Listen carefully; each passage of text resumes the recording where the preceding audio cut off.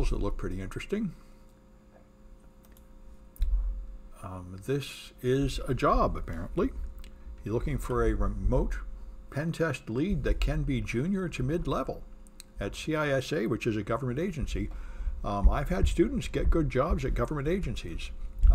So check it out. I know I've had some students have great success there, even when they're not very technically advanced.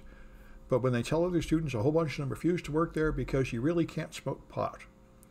And a lot of my students greatly value smoking pot more than having a job, which is not my idea of the wise priorities. But anyway, check it out if you want to work at CISA.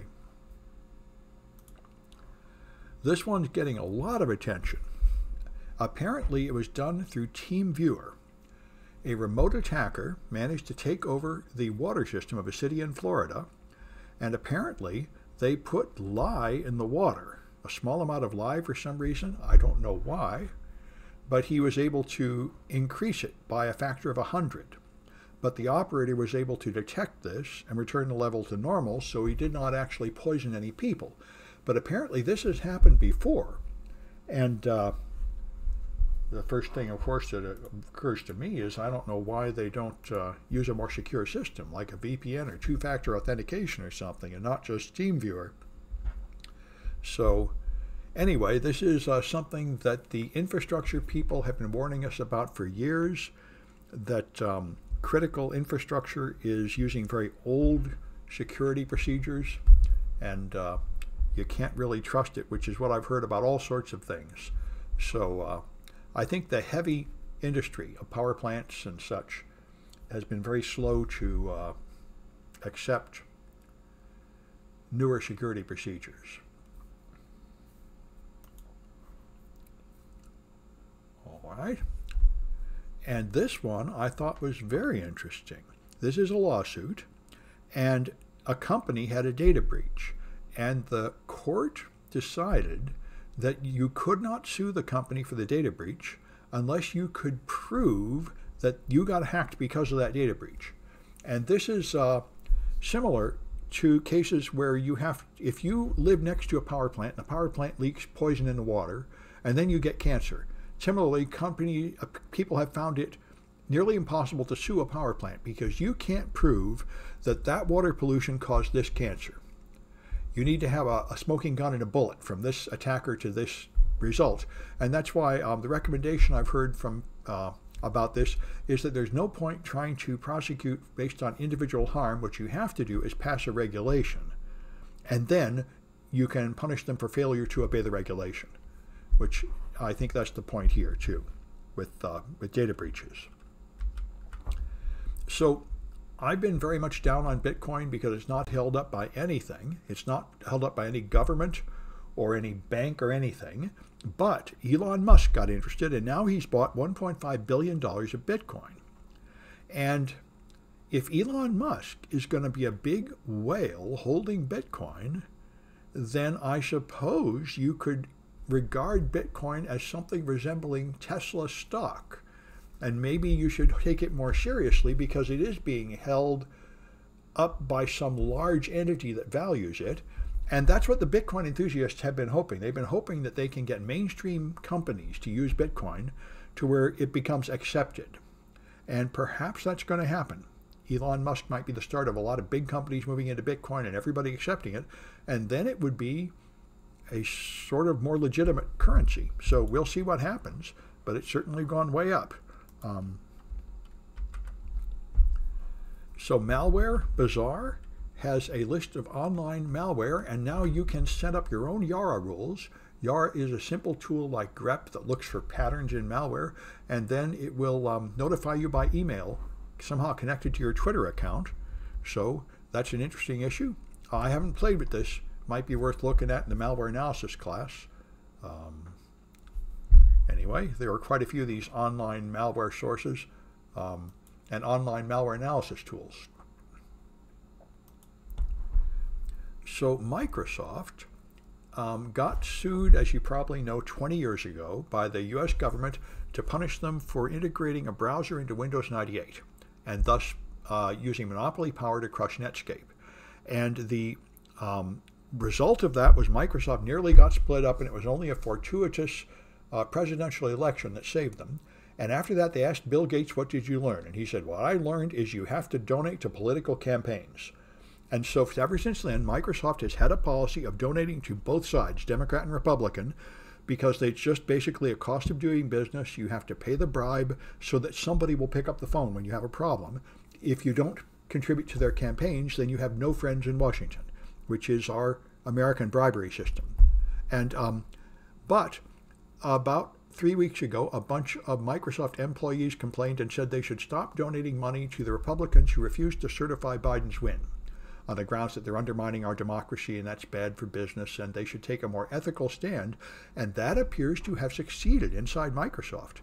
They have now decided that they, instead of just donating to any politician on either side who might have some voice in tech regulation, they are going to not donate to any of the Republicans that refuse to agree to the election results for 2 years. See a question here, contributing to both sides. Yeah, well, contributing to both sides is the old-fashioned business technique. And but at some point, there are times when one side is doing something so unpopular that a business cost of donating to that is not worth it. And so, and this, by the way, was well defended today on the Sway podcast, which is very good, by Carl Swisher. Brad Johnson, the big Microsoft executive, was there explaining this, and it was really very nice. You know, Microsoft is enjoying having the moral high ground. There's a time 20 years ago when Microsoft was considered the most evil, malicious, abusive tech company, but not really anymore. So anyway, they are really going to, at least for 2 years, not donate to those Republicans who refused to admit that Biden won the election, and we'll see what comes of this. This is probably one of the forces that has a highest probability of actually getting us through this enormous electoral crisis we're going through, where the Republicans are going to deny that Biden won the election and change all the election rules, and there's a whole lot of nasty things going on in the presidential and Washington politics. But the large companies may be able to drag them back by denying funds to the people who are tearing down democracy. That seems to be the most powerful control on them. Anyway, so there's Space Force. Trump created Space Force, and they didn't have a name for the officers of Space Force, so they threw it off to the internet, and they got tons and tons of silly names, like Skywalkers and Wookiees. There's a whole document here of all the silly names people sent up there, and they settled on Guardians, which is like Guardians of the Galaxy. So it's pretty silly all by itself. But anyway, that's the technical term for people who are military. People who are in the Space Force are called Guardians, apparently. And they also have a logo and a badge that looks an awful lot like a Star Trek badge. So it is understandable why a lot of people don't take it very seriously yet. But it exists for what it's worth. And so this is an increasingly common problem. There was a very popular Google Play app, barcode scanner, and people used it for a couple of years, and then it turned evil and pushed out an update, which would then start popping up ads on your screen. So every product you have on your phone and on your laptop and everything, the person who made it can push down updates, and those can be evil updates at any time. And so it really is, this is the supply chain problem that's getting more and more people worried, especially since the SolarWinds attack. How many people are you trusting? So are they, yeah, Guardians of the, well, that's right. Apparently they're not technically Guardians of the Galaxy, but their official term is Guardians. Anyway, so we're up to the official time, and let me just explain what's going on here.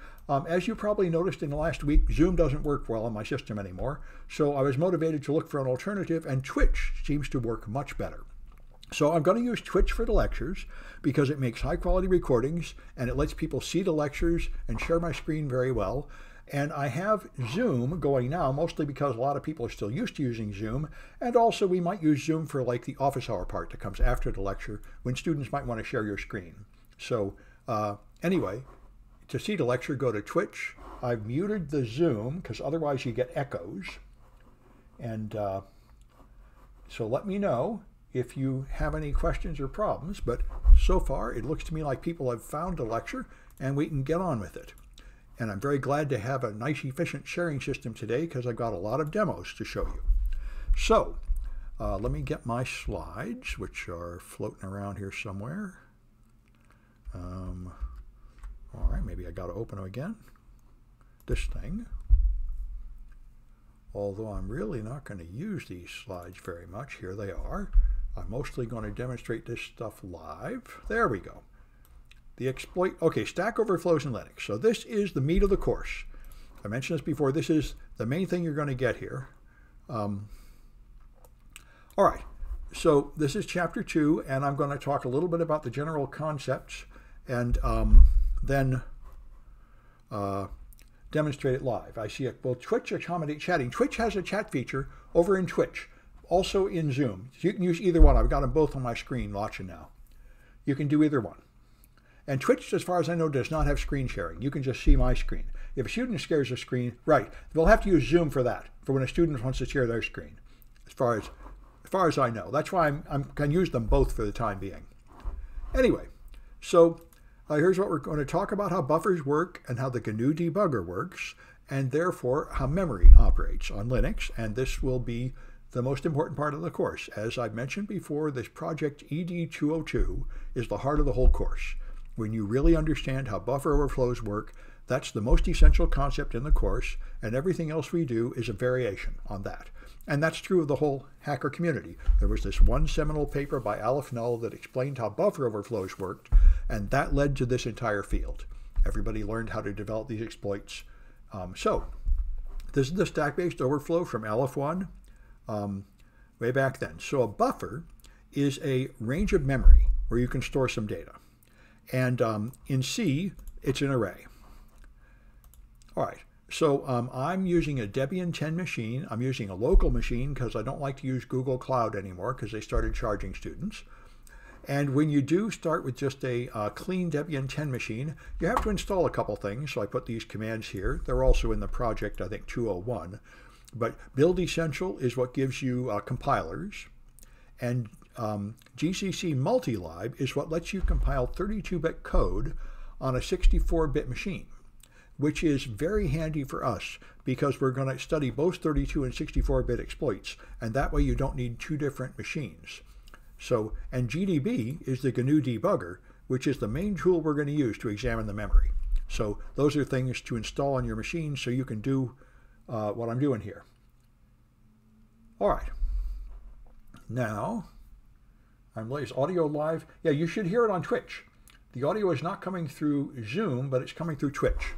So take your browser that's at this Twitch URL and turn up the volume there. Let me paste this here. I'm just seeing if people can. That's where you go. That's where you'll see the audio and the video. And other people are able to hear it, right? Yeah, people are hearing it. Okay, good. So, yep, there may be some period of adjustment, but I think it's going to work a lot better than Zoom has been working. So, let's play with some exploits. And here's the first one. I'm going to shove this to the side and bring up my Debian machine. And by the way, let me talk a little bit about how I set up my Debian machine. So I set up a Debian 10 virtual machine of the same type. I just downloaded it as before. It's just sitting here. Now I could use this desktop where I sign in here with Debian. I could be typing stuff inside here, but I didn't like doing that. So I just get the IP address and connect it with SSH. I like it a lot better because then I can copy and paste and adjust the font size easier and stuff. And I'm used to using cloud machines. So I don't use that console. I use a command line prompt, which is just here. And then I just connect with SSH. So let me disconnect and come back just so I show you. All right, so I know the IP address. And good, that's fitting on the screen well enough. All right, so I connect with this SSH command, just SSH Debian at the IP address of my local virtual machine.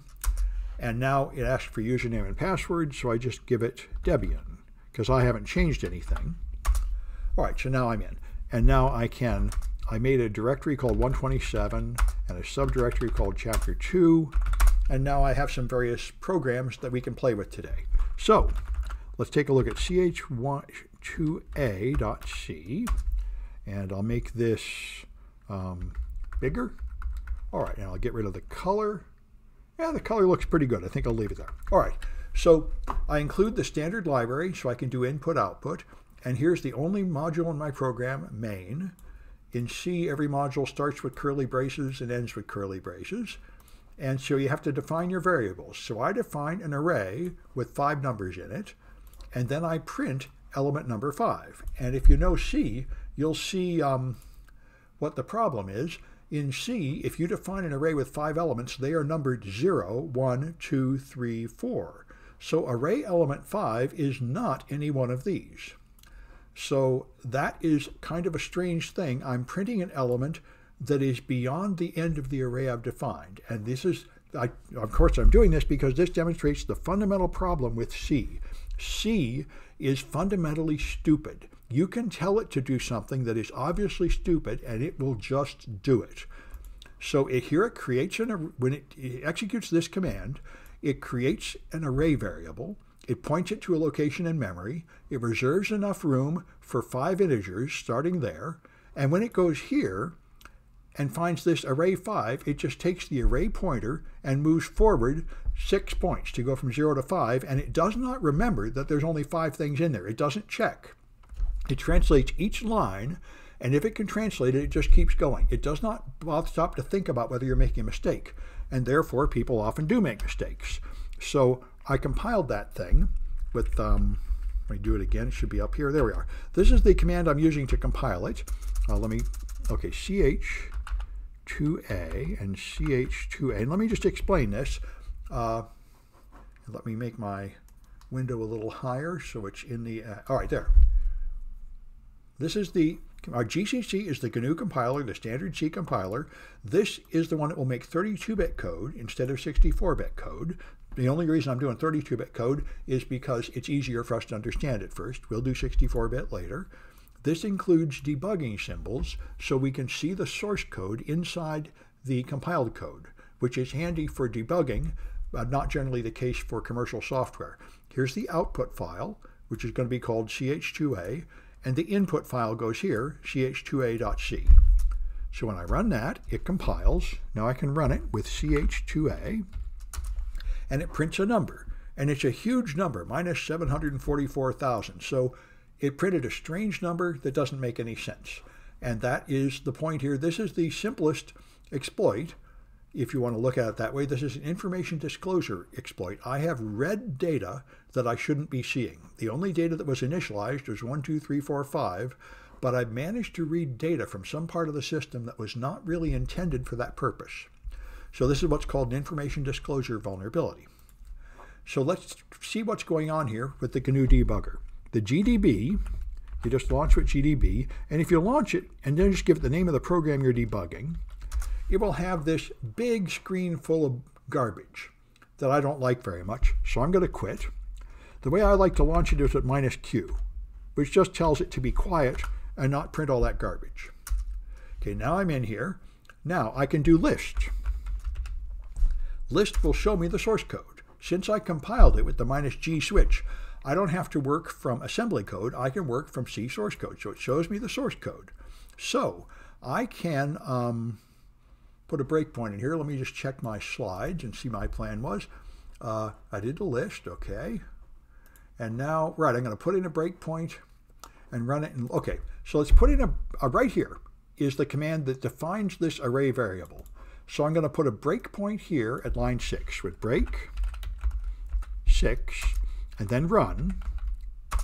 Now it has run until it reached this point and then stopped. So I have now created the array and stored 5 variables in it, and I can now examine it with x/8x. I think it's ampersand array. Let me check my, yep, ampersand array. What this does is it examines 8 hexadecimal words starting at the location of the array variable. So if I look here, this is the actual address where array is stored. It's FFFFD5DC. You always have 8 characters of hexadecimal in a 32-bit machine. That's the 32-bit address, because each one of these is 4 bits. 2 of them is a byte, and 8 of them is 4 bytes, which is 32 bits. So that's the address. Here's what's in that address, and it's number 1, number 2, 3, 4, 5. So those are the 1, 2, 3, 4, 5 I defined, and here's the one after number 5, which is FFFF D610, and if you interpreted this as an integer, the things that start with FFF will be interpreted as negative numbers, and that's why it printed a number like negative 500,000 or something like that. That's what this number is. So I have read a number here, which is storing some internal system value, which is not equal to the array. So you can see what I've done, and here's a few. So there's a few commands you saw here. GDB cans list shows you source code, run runs the program, break inserts a breakpoint, and X examines the content of memory. In this class, we're going to use GDB a lot. GDB is a huge, complicated program. We're only going to use about 10 commands in GDB. It can do much more, but for what we're doing here, 10 commands are enough, and this is the first 4 of them. So now, let's move to the next exploit, which is going to be a denial of service. So that's ch2b, so I'm going to quit out of GDB. I'm going to quit even though I didn't finish running the program. I don't care. And I'm going to nano, the text editor I like to use, 2b.c. All right, so this is the same thing. I have a main program. I define an integer, and then an array with 5 elements. And then I have a loop where I start at 0, I go up to 10,000, going up by 64, printing array sub I. So remember last time I printed array sub 5, which was 1 element off the end of an array, and now I'm going to print way off the end of an array. I'm just going to go up and up and up and see how far I can go. One thing to notice here is my printf command has format strings, which we're going to play with a lot later, and this format string specifies how to print this information, and X is hexadecimal. So I'm going to print the address of this array element, and then the value stored at that array element. That's what the ampersand does. The ampersand gives you the address of this object, and without the ampersand, it prints the data stored in that object.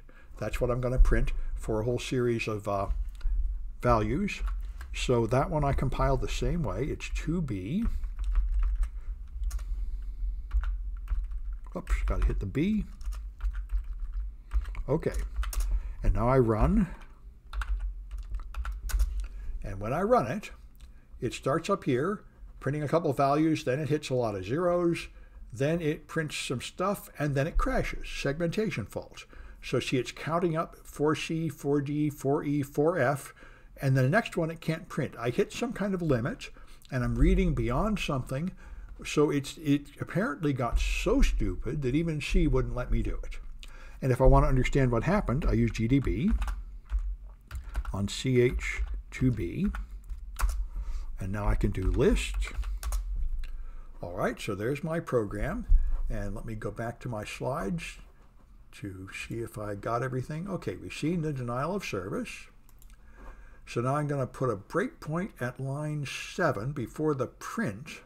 Right, I just have to get it all started because I want to see where it's storing things. So I'm going to put a breakpoint at line 7 and run. So now the program is going. Now, I'm down here. Okay. Now I'm going to do info proc mappings, another command to know. All right. This lets you see the memory that is used by your program. So I've got some memory segments here used by the ch2b program. Here's some memory segments used by libraries. And if I press enter, it'll show me some more. This is the one I really care about, the stack. The stack goes from FFDD1000 to FFFE1000, which is 21,000, all in hexadecimal. That's the size of the stack. Now, if I continue the program, so now I'm going to delete the breakpoint and run the program, I think. Let me just check my slides. Yep, okay, so I'm going to delete the breakpoints. And then, yes, delete them all, and then run. Continue, rather. It's already running. I want to continue. All right, so now it runs, and I can see where it crashed. It went to FFFDE, FFFDF, and then it couldn't go any further. So I want to remember this, FFFDF, and now I can go up here and see FFFDD, FFFDF is what comes right before FFFE0. So it was reading through this region of memory, and when it reached above this value, it crashed. It's not allowed to read off the end of a stack, and this is the way programs work. When you launch a program, the operating system assigns these memory regions to be used by your program, and you are not allowed to go outside them. Your program has to stay within those bounds. And if you try to read or write outside the regions of memory allocated to your program, it will stop and give you an error. So that's what happened here. We have gone out of bounds. All right, so now let's talk about more in general terms about this. The stack. There's two registers that control the stack, the ESP and the EBP. The ESP is the extended stack pointer, and that points to the top of the stack. When you push, you add another element on the stack and move the ESP to lower numbers, which is higher, and that is how the stack grows. You push things on it and it grows. You can pop things off it and then it gets smaller. So if I pop, it will take the data off the stack and put it in EAX or EBX, and then it will move the ESP down. So if I pop to this variable, ESP would stop pointing there and point down here. If I popped another variable, it would move down here. It moves by 4 bytes at a time because we're using a 32-bit operating system, and the bytes are numbered individually, which is 8 bits each, so the addresses always are integral multiples of 4, so 10, 14, 18, and the next one would be 1C in hexadecimal. So EBP is the base pointer. Each routine, each subroutine in your program has a certain limited stack range, and that goes from ESP to EBP. EBP is the base of the current stack frame. So that's the game, and you can refer to locations for EBP plus a number, and that will be a location on the stack inside a program, and we're going to see that very soon. And the reason why the stack has this matter of pushing data on the stack and popping it off in reverse order, last in, first out, is so you can do functions. So when you call a function, you have to stop processing the original routine, you have to save its current state, you have to move into the subroutine. Like if you're running a program and then you hit print, execute a print command, it has to stop doing the current routine, transfer to the print routine, perform the print action, then when the function is done, it has to restore where you left off and resume where you left off. And this step here, where you exit the function and go back to the calling function, is where we're going to take over the machine. Because we can trick it into making a mistake when it tries to resume and make it resume at the wrong address. That's the fundamental technique you use for buffer overflows. All right, now I'd like to move down one and see if I can figure out which. All right, guess that's working. All right, so you have data stored here like arrays, then you have the old extended base pointer and the return value here, so that when the function is done, you'll use those values to return, and we're going to see them live, so I'm not going to struggle with that thing. All right, so that's the point of this. Now when you call a function, you might have arguments, and you just push the arguments onto the stack and then jump in the function, and it looks on the stack to find them, on the stack of the calling routine. So we'll see that go. At the start of a function, there is a prologue, which is what creates that function's stack frame. By moving it copies the old base pointer onto the stack, it then puts ESP into EBP, so it creates a new starting point at the first available location on the stack that's not used, and then it subtracts some data from ESP to make room on the stack. And we're going to see that live in the debugger in just a few minutes. So that's the game here. High memory addresses are down here. Low memory addresses are up there. All right. And so here is CH2C. And we're going to look at it in the debugger. So let me do that here. I'm still inside something. I'm going to quit. Okay, so nano ch2c.c. All right, so this one has a main function down here, which calls a function called f of 1 and 2. And then it just prints return from the function. That's all it does. So the first command here, it's going to call the function f. Here's the function f. It takes 2 integer arguments. And the function does nothing. It just defines an array with 5 values for no particular reason and then returns. But we're just going to watch how this operates. So I compile it the same way to C. And when I run it, it just prints return from the function. So that's not very exciting. What's more fun is to debug it. All right, and now I can list, I think 1 to 14 should do. All right, so here's the source code of my function. And I can, now I want to set a breakpoint. I think one before I call it and one after I call it was my plan. 10 and 6. Yeah, okay, good. So I want to break at line 10 before I call the function. And then I want to break at line 6 when I'm about to try to return from the function. That's when I'd like to see what's going on there. All right, so now I've got my breakpoints. And now I can run it and look at the registers. Okay, so I run it. Now I'm in the main function, about to call it. To see what the registers are like, I can do info registers. The registers are little memory locations stored in the processor to keep track of these things. And there's quite a few of them, but the only ones we care about are ESP and EBP. And a little later we're going to use EIP. The others don't matter to us right now.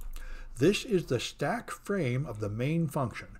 It goes from 5F0 to 5F8. It's only 8 bytes large because these functions don't do much. So that is the stack frame of the calling function, 5F0 to 5F8. Now if I continue, it's going to jump into the function, and now I'm inside the function f. Now if I look at the registers, remember this was 5F0 to 5F8. If I look at it now, it's now different. ESP is 5C0 to 5E0. Because I'm in the function, it has created a new stack frame above the other one at lower memory. And it's a little larger because this has some variables and an array in it, a little bit bigger. So it's 32 bytes long, 20 in hexadecimal. So that's the game there. Now let me see what else I wanted to show you here. We've been there. All right, now I can look at the contents of this stack frame. So that's x/20x $ESP. That is examine 20 bytes or 20 words of hexadecimal and look at the stack. So it starts at ESP. Now this is something we are going to do a lot in this course, so you're going to practice this operation. And let me see if I've got my stuff set to display fully on the Twitch. Okay. Good, looks like it's going to fit on the screen all right. So first you do info registers, and then you can see these values, ESP and EBP. So it's from 5C0 to 5E0. Now you examine the stack frame. This is 5C0, this is 4, 8, and C, 5D. So if it's from 5C0 to 5E0, so that is the stack frame. And you need to get good at doing this process, finding the exact limits of the stack frame. When you see an address here, ESP or EBP, that means you go to that address and the next 3 bytes to get the entire 32-bit word. So this word goes from 5C0 to 5C3. And it goes, by the way, in this order because this is a little endian. Well, anyway, I'm not going to worry about the order right now. We'll get there when we get to strings. But the point is, this is the first 4 bytes, the next 4, the next 4, and the next 4. So this is the stack frame. The reason we do this is to notice this. This value right here is the return address. Notice it ends in 1F2. We'll get more to there later. Also notice what's on the stack frame. 1, 2, 3, 4, 5. These are the variables we put in that array. So the local variables defined in the source code, locally, they go right here on the stack. When you're done with the stack, at the end of the stack frame is the return pointer, which is where you're going to go after this function is over. All right. Now we're going to look at main. So remember this address, 1F2. If I look at the main function, disassemble main, that was was 1F2. There is the address 1F2. That is where the return pointer pointed to. And you can see, here it is calling the function f. It pushes a 2 on the stack and a 1 on the stack, and then it calls f, and the line of C, these 3 lines of assembly code make one line of C, and the C was f of 1, 2. That's how you perform a function call. You push the arguments on the stack, and then you call the function. Then when it returns, it will resume here. So the called function figures that out, saves this address, and remembers where to go back to. That's how it works. All right. And so if we disassemble the function, we can look at the prologue that does that. So I'm going to disassemble f. All right, f is pretty small. So here's what f does. Here it is putting 1, 2, 3, and 4 into memory locations on the stack, which is EBP and some kind of numbers adjusting it.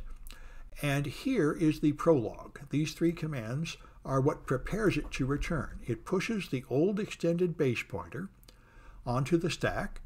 It then moves the ESP into EBP, so it starts a new stack frame at the first unused address on the stack, and then it subtracts 20 from the stack to make room for the new stack frame. These 3 functions in the prologue are what creates a new stack frame.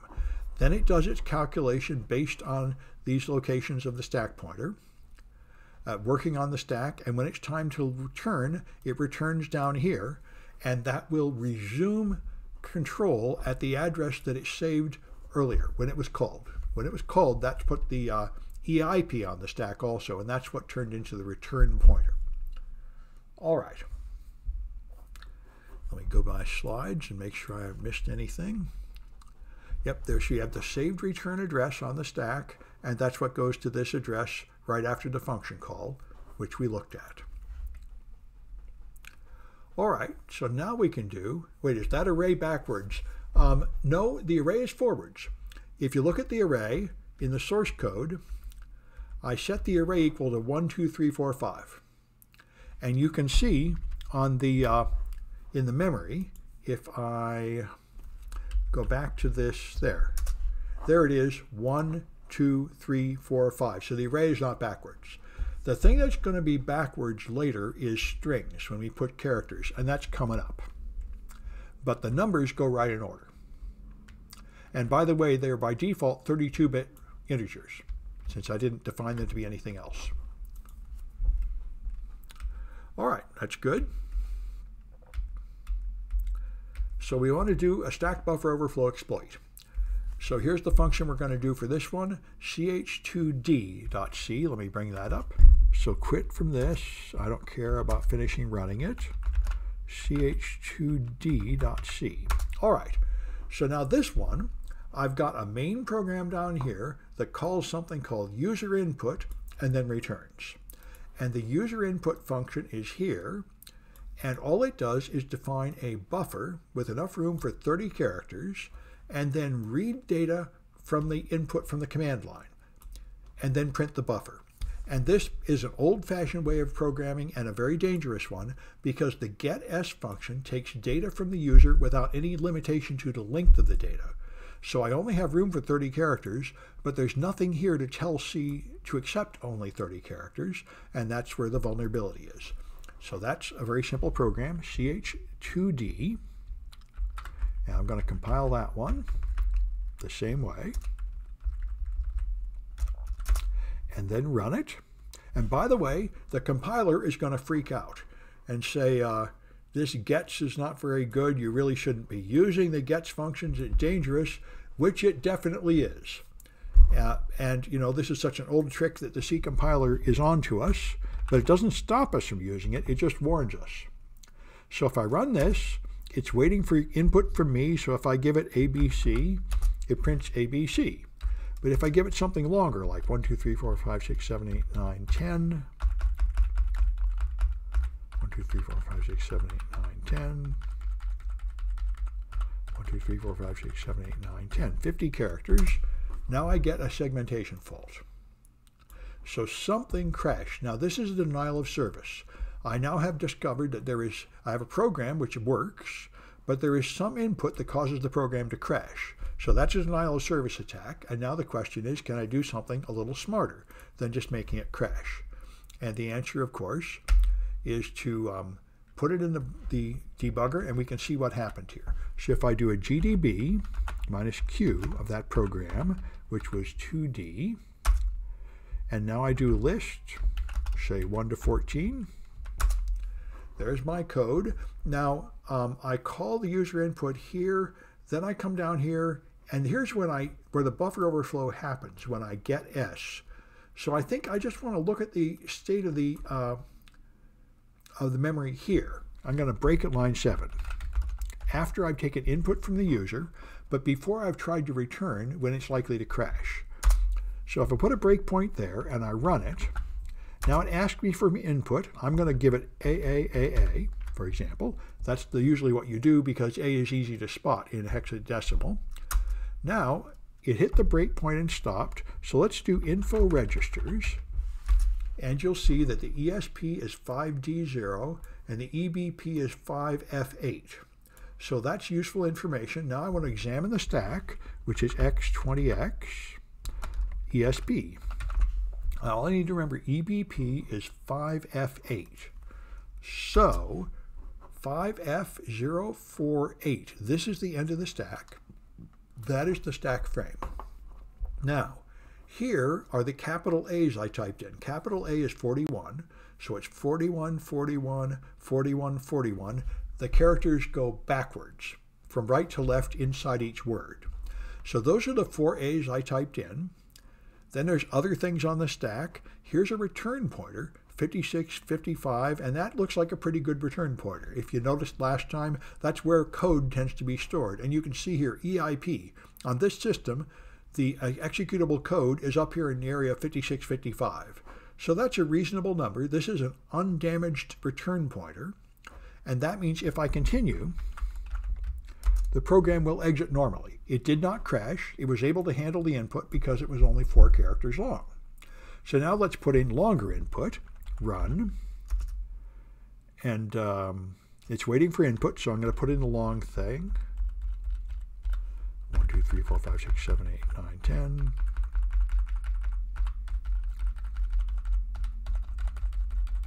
Okay, now I'm going to info registers again. And ESP and EBP, this is of course the fundamental problem with C. ESP and EBP are the same, which means that even though I put in more characters, it did not reserve more room to store them. Other languages like Visual Basic would have expanded the variable to hold the data I put in, but C is too stupid to do that. It will just get me a 1-gallon bucket. Yes, sir. Put 10 gallons of stuff in it. Yes, sir. It's stupid. It never thinks about whether what you're saying makes any sense. So I have D0 to F8 is what I have. Now if I examine the stack, it's from D0 to F8 here. And you can see that the valid instruction pointers are up here in the range of 56, 55, but now the EIP is 45, 45, 45, 45.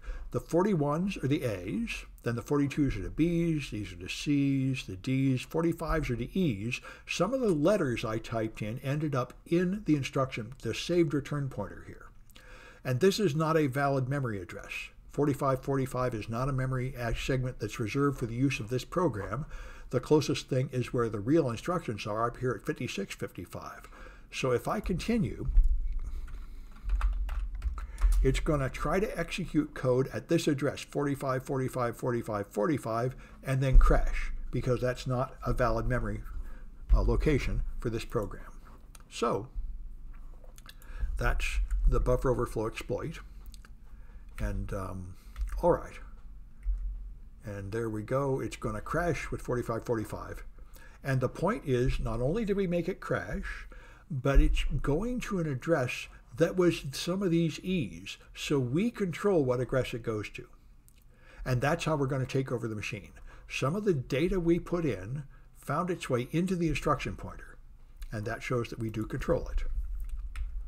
All right, so here's the GDB commands we covered here. List shows you C source code. runs the program, and continue resumes execution after a breakpoint. Break sets a breakpoint. X examines memory. Disassemble shows assembly code. Info registers shows you those registers like ESP and EBP. And info proc mapping shows you the memory map, all the reserved memory segments that your program is using. And I think that's it for the slides. So we can go on to a Kahoot. I'm looking for questions and not seeing any, so that's good. All right. Oh, people say the volume is low. Maybe I need to be closer to this. All right. It may take me a little practice to get this thing working well. Anyway, let me bring up the Kahoots, which will be here. And I gotta log in. I may be able to find some way to turn up the gain of my mic in this OBS program.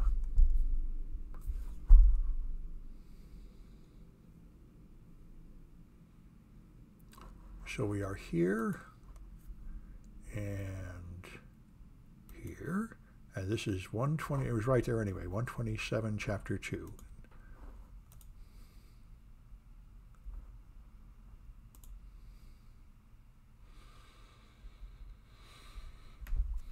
All right, good.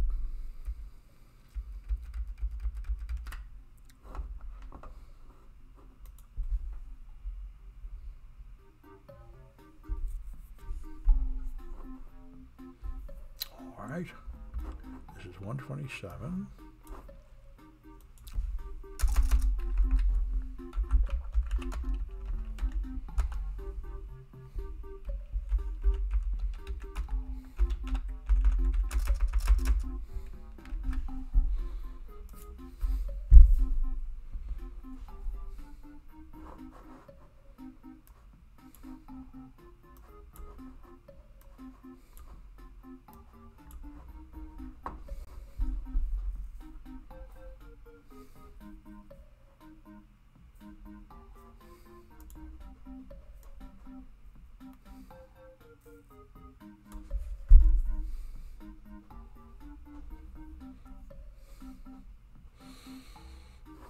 All right, I'll give it a few more seconds.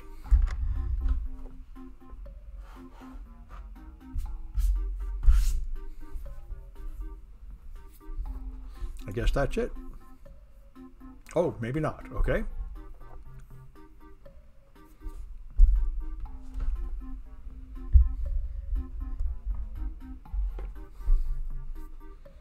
All right.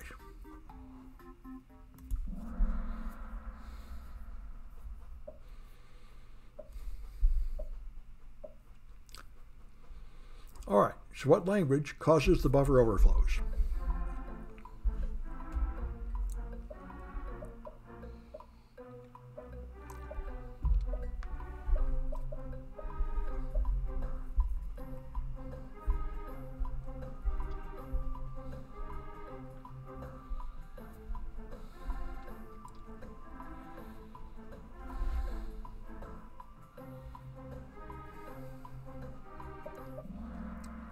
All right, Kara, I see you saying something about lag.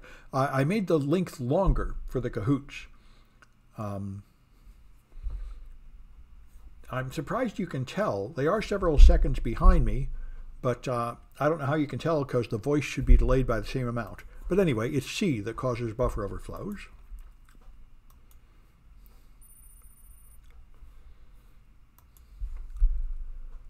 All right, so what memory section is the simplest to exploit?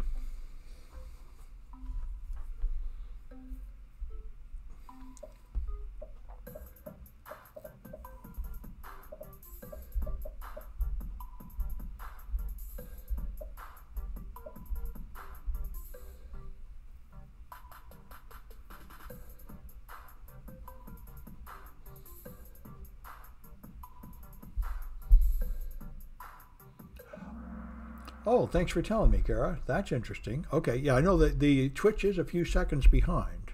Okay, so I did not even know you saw your score locally. Good. That's the stack is the easiest thing. We're going to exploit the heap also, but the stack is simpler to exploit. Yeah, the lag is several seconds.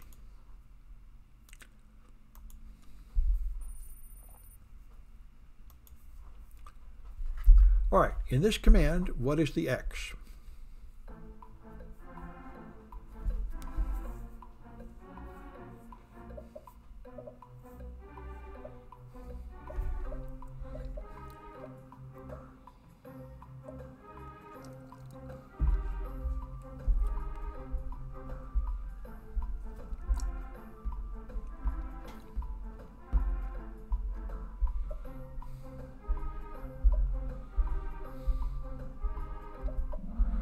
Okay, that's the format string. By the way, the lag is pretty funny, but I don't think it lets you cheat. But if it does, feel free to cheat and let me know.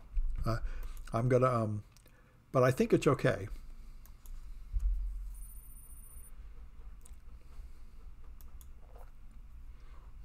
All right, what register contains the address of the next instruction?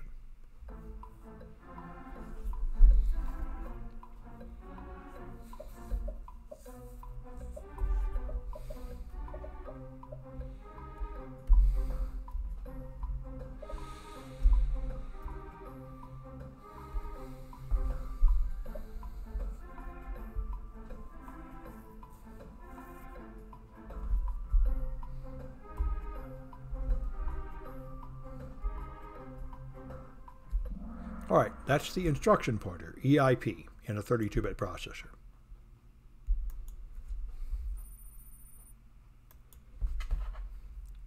All right, what register is the bottom of the stack frame?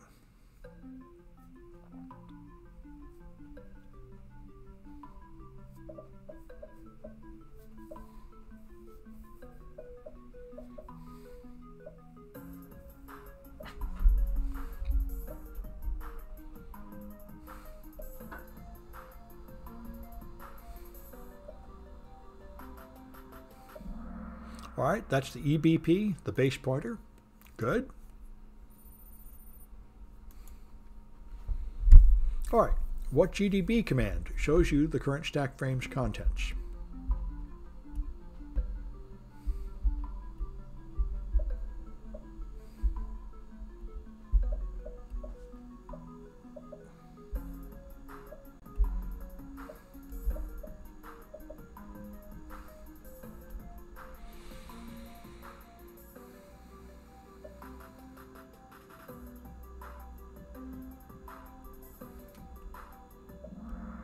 That's it. Examine 20 words at the current stack pointer. Doesn't have to be 20, but the X is the important ingredient. All right. And what GDB command shows you source code?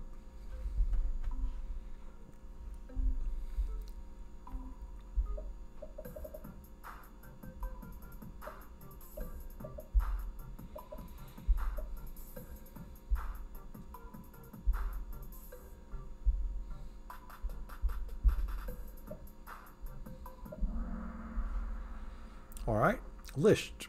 That's it, good. So let's see who won. Costas, that's a real name, I think. All right, that might be a real name too. And yeah, good. They might all be real names. All right, good. So I'm gonna stop that and stop this recording. All right.